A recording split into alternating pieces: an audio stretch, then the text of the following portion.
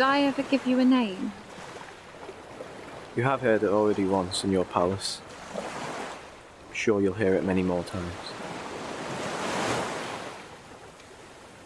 What do you think, right there, is beyond that horizon? Beauty? Infinite beauty. She was always with me, which made it harder. Because even when someone is there in your mind, it's not truly them.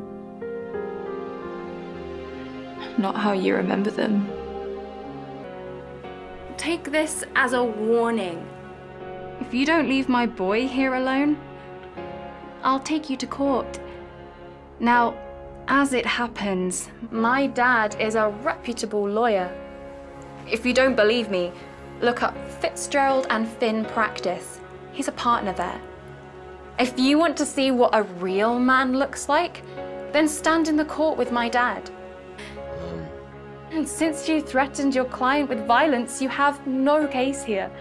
And there are 2 neutral witnesses. You have no idea what you're talking about. I'm not afraid of my mum. Give me the phone. No, just let me talk to her. No, give me the phone. What's wrong with you? Nothing's wrong with me.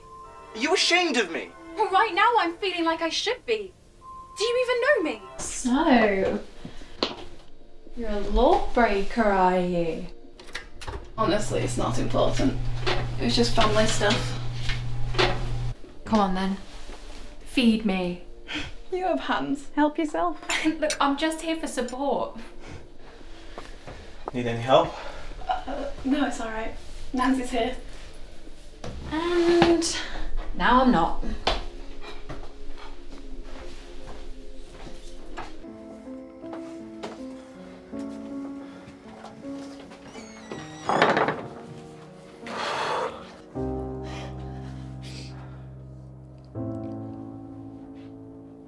Okay.